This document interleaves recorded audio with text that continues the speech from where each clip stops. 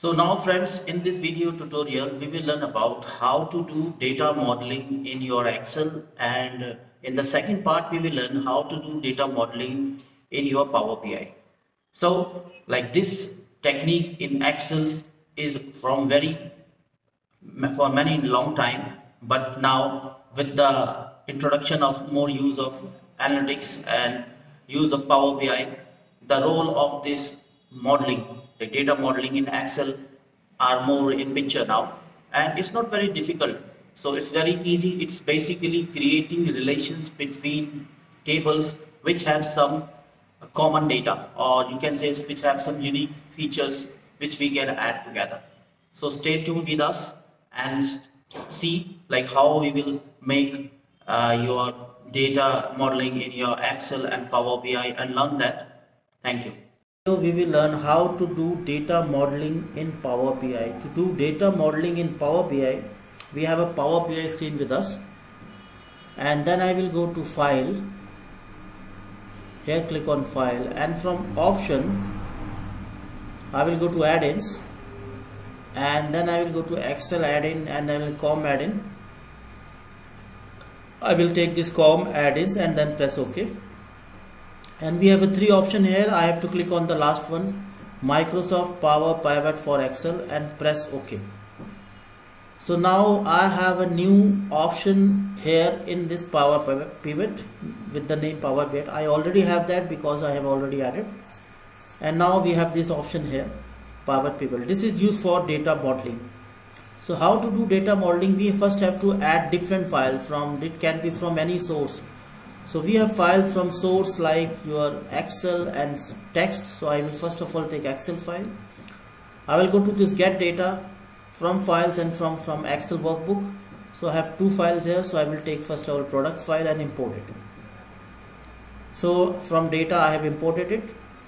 Now if you ask about the file, select, I will select this product file, and then I will go to this button here, load to, just small button here. I will just click over this, it should be added, then load to. It will ask about the connection. So we will just create a connection. We will not load this, only create connection. So I will take this option here and press OK. So this file is added, product file. Next thing is, I will again go here from files. This time I will take a text file, and I will take this customer or either product for sales file here. Product I have taken sales, import, and this time again I will go here, load to, and we will again create a connection, only create connection. We don't need add this file to this data model. Okay. So we have 2 files added for our data modeling, product and sales. First of all, we will try over this. So I will go to this Power Pivot and go to here manage. So when I will click on manage, so we have these files here, like first file and second file. So here hidden, so it will hide calculate area. So this is our file. It contain our product name, model name, product color, all the things.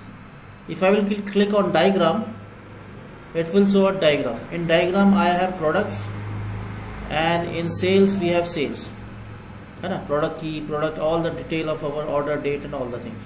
Now if we want to create a connection, we need to have one common like data between them, and in this case it is our product key, because we both have product key. Like this table also have product key, and this table have product key. So this is the common like column in both the tables, and we need to create a link between them. So I will just click over this and just add it to product key. So we have created a link. So now data modeling between them is created, and if I will click over this, it will show. So it is with product key and product key. Now if you want to add more, I will just want to add more here.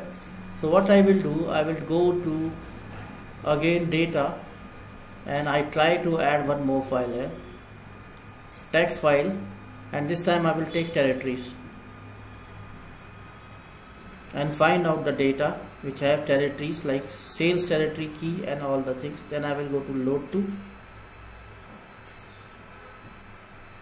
and I will create existing like new worksheet, only create connection again, add this to the data model and OK. So I have 3 files here added, and then again I will just click over this and there is pivot table and manage and just see our diagram view. So we have 3 files here. One is our order date, like product key, sales territory key. So this region have sales territory key, and here we have territory key, and these are the same things here, but the name is a little bit different, but there we will create connection between them, but only the name is different, otherwise they are the same. So we'll create a connection between them. So now we have a connection between 3 files, and from this we will create some data here, like country wise we want to see the product color, sales, product color, and what are the like other thing is their customer key and what are things, and their order like order date is there, order key, order number is there, order quantity we will see according to their color and region. So how you can do that, let's see. This is our question. So we will again go to manage here. I will just go manage, and here I will go to pivot tables and new worksheet. So we have to create, like from product we will take the product color. Either you can take product name or product color. In my case I will take product color.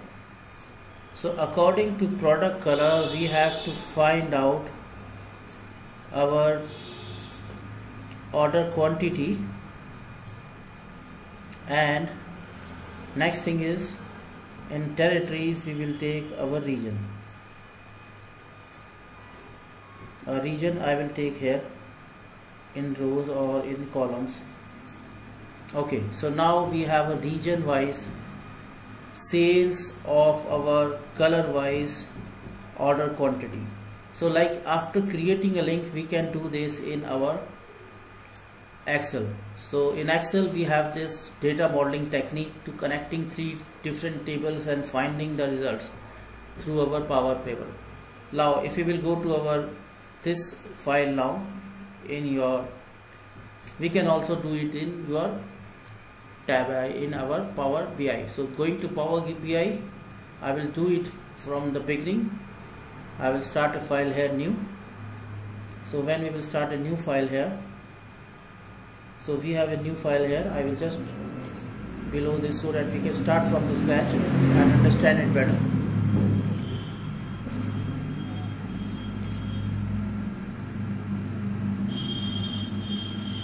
So it will open, it will take some time. So we have here screen of our Power BI, and I will just close this.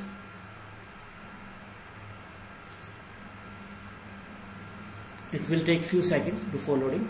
Now here we will again get data from different sources. I will go to get data, Excel file first. Now we will do this in Excel also, sorry, in Power BI the same way we have to.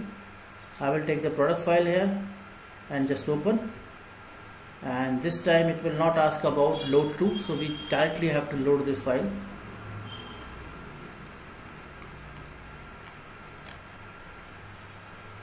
Here it will take few seconds, and now we have this product file. I will just directly load this. We don't have load to, so I will just, we already have clean, this data is clean, so no need to transform data. So it is added. Again when this will be added, the next thing is we have to add the next file.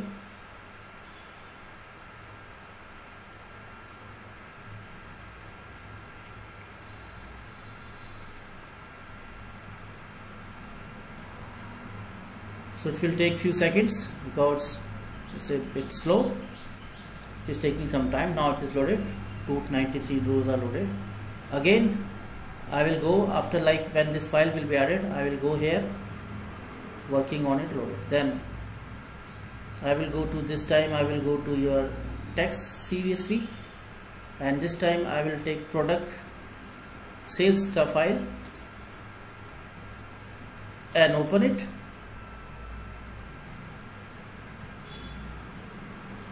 and it will take few seconds, and then I will load. So it will be loaded in few seconds, so it will take some time. And like we have now 2 files, product, and your second one is your sales. So the same steps whatever we have did it in your, we are doing it in view error containing error. So I will just view error. What is the error here? Loading query contain error. So we just check what's the error is.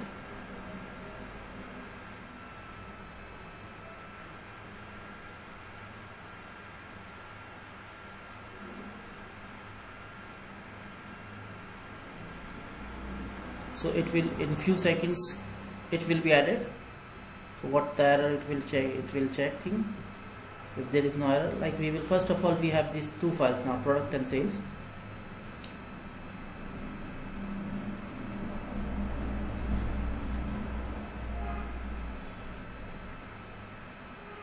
Now we will go again to get data, again from our text files, and this time I will take territory and click OK and load. So now we have 3 files adding in our field, and we have to create a data modeling with them. So if you want to make any changes there, so we don't make any changes, I will just close this, close and apply. I will just click over this.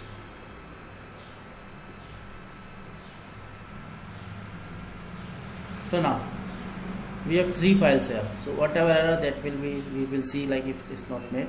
Now if we will go here, we will create a report here, and here is the date. So where here our all table will be shown, whatever table we have, like product table, like sales table, whatever the field they have. And if you will go to sales, if you will go to territory, it will show us about territory table. Now if you will go to the model, so it's already created a link between our 2 tables, and like in the, like the name are different here, like here is sales territory key, and here the name is our, like with some other name like sales key or something like that, like might be some name is different. I will just increase the size. Here the name is territory key, so that's why it's not a created link automatically. But otherwise in our 2 tables, the Power BI is automatically find out the same name and create a link between the 2 tables. Like here we have a link with, if you will click over this product key and product key, it has already created a link. Here we have to create a link because the name is different here. Like here it is written sales territory key, here it is written territory key, but basically they both are territory key. So I will just click over this and just click over this, and now we can create a link between them also. So if I will click over this, so we have a sales and territory key, we have added a link. Now if we want to do data modeling, I will go to the report here, and we can create any chart or whatever you like to do. So what I will do, I will create here a table or matrix. I will just create our matrix here, and then we have rows and column here. So in rows I will take your product color. So we have a product color here. I will just increase the size. To increase the size, I will go to view, and then theme gallery, or sorry, not theme gallery, I just opened the some wrong, not theme gallery here. Click over here, then I will go to custom theme, and then I will go to the text and increase the size to 22 and press apply. So this is our product color here. And next thing is, what I will do, I will create a link between them. So we have already created a link, so I will go to sales here, and from sales I will take here order quantity and just put in columns. So whatever order quantity I will put in values, sorry, so I will put in values here. So we have this order quantity here, and from the last table I will just click over the territory, and here I will take column in countries. So now we have order wise detail according to our color. So we have created a link between three tables, and now we can see the detail in a better way. So how in this way we can create our data modeling in Power BI. So that's all in this video. Thank you. So hello friends, in this video tutorial we will learn about how to create a simple DAX in Power BI. To create a simple DAX, we already have 3 files loaded, and from these files we have to create DAX. So here is for reports, like if you will go, we can make a report here, like we have create report. Here we can have a tables, like we have a sales table here, and if you will go to product, it will show us product table, and if you will go to territory, it will show our territory tables. And here in models we have a link, and in this links, to this link we have already we got this link. This is automatically created, and this we have created. So if you want to remove this string, you just scroll and delete. So do you want to create this relationship? Yes. So I have created it, but now I have deleted it, and now we can create it manually. So this we will get it automatically, because here we have the same name here, like product key is here also, and product key. If you will click over this, we can see we have our automatic created link with product key and product key, because both tables have product key as a heading here, so it will create link from that. But here the name is different, like here is sales territory key and here is territory. To create a link, we just click over this and just drag it to sales territory, and now we have a link with that. And from these 3 tables, we want to see in sales our product price here in sales table, and also we want to multiply it with our like our order quantity. So we will multiply our product price with product price and our order quantity, and see what is our total sales here.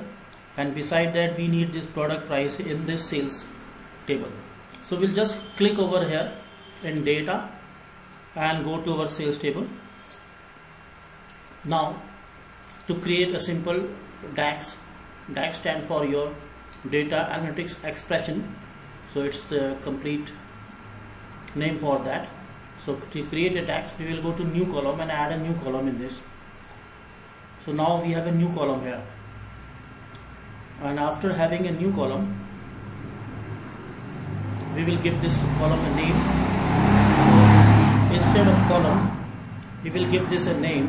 Just delete this and give this a name, price 1, and then press equal to, and here we will type relation, and thus open this. And from product, I think there is some related. I will just click over related, and from product I will take product price and just click over this, enter.